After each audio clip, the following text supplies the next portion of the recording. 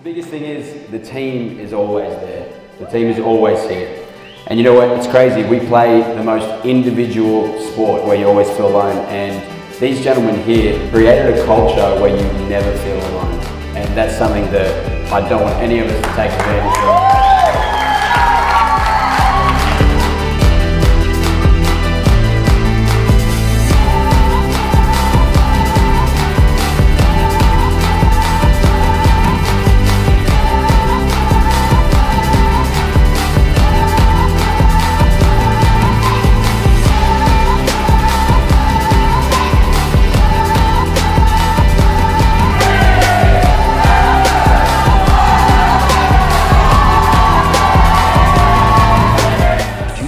Did you see CJ climb that fence after this one over here, right? Yeah. After Ryan hit the tweener winner off of the net cord, yeah. And then CJ did what?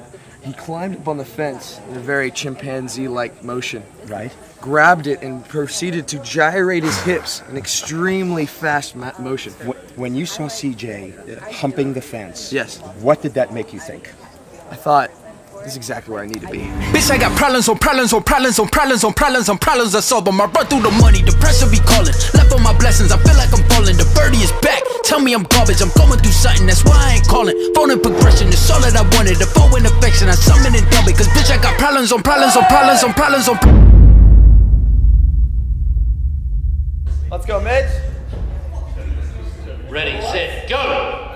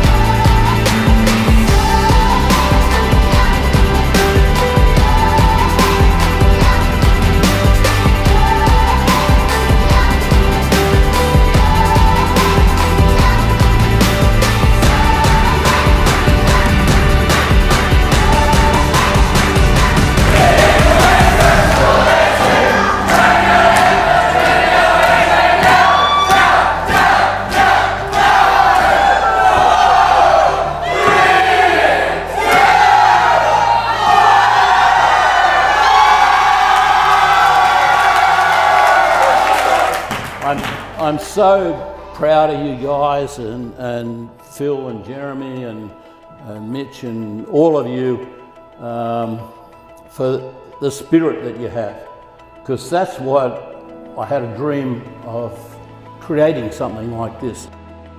I have had people talking to me for the last 20, 30 years about, hey, we've got to organise an alumni, so this and that, and I've tried to help them, and you guys have done it. So congratulations. Well done.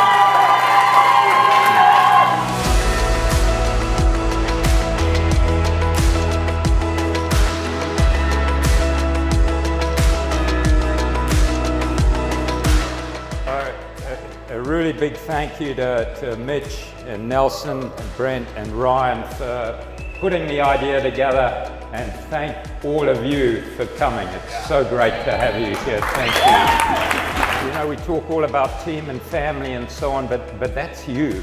You people have created that. It's all you blokes out there busting your gut and working and having fun and now coming back. And you know, from the bottom of my heart, I want to thank all of you for all your incredible hard work in making the ranch what it is. It's fine to have a vision for something, but unless you've got people who buy in and who are prepared to do the hard work, your vision never materializes. And the only reason we have such a great ranch and such a great reputation and such a great feeling is because of all the hard work that you do out on the courts. You know, when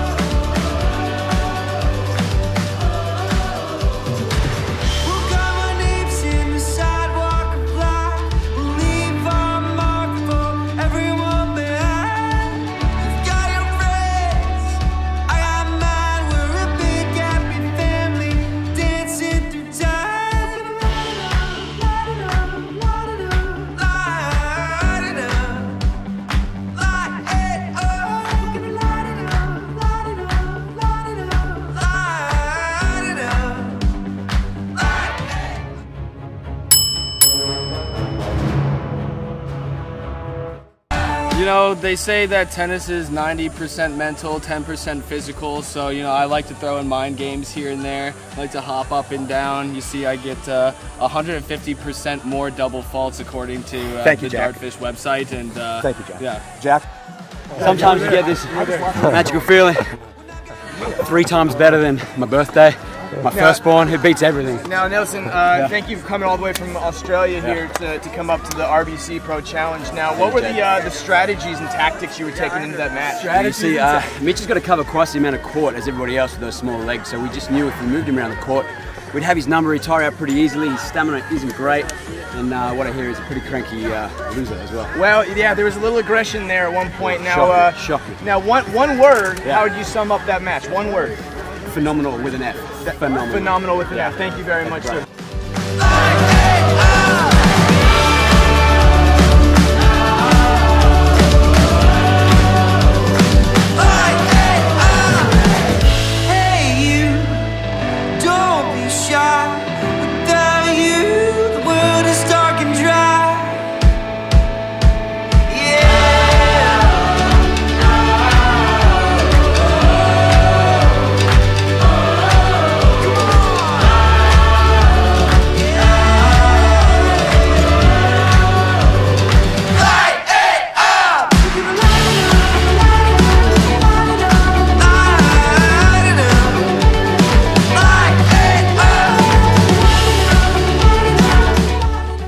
You know, when back in the dark ages, when Phil and I used to run the camps, I always used to think that, well, you know, the important thing was to be in front of the kids and talk to them and make them laugh a little bit and do an on-court and so on and so forth.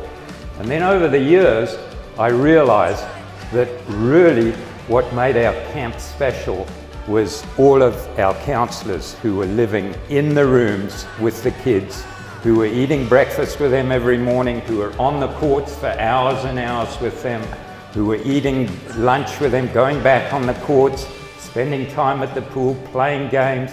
And I realized that that was what really made a kid want to come back. And you know, with 3,000 kids coming through the ranch every summer, you're the people who really made that happen. Living with them on the courts, working hard. So again, just a huge thank you to all of you.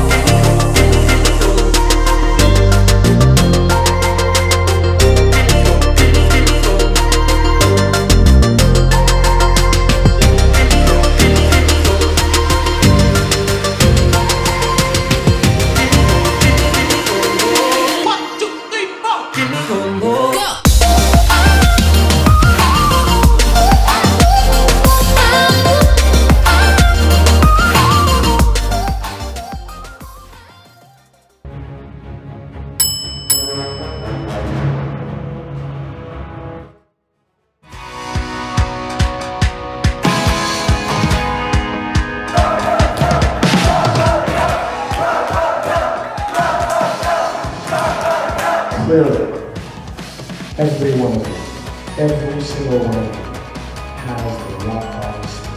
And we simply cannot give it to one person. So Joe and I are proud.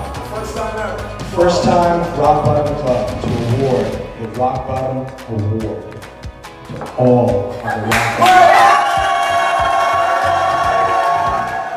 The most impressive drinker, Christian. Get up here, Christian!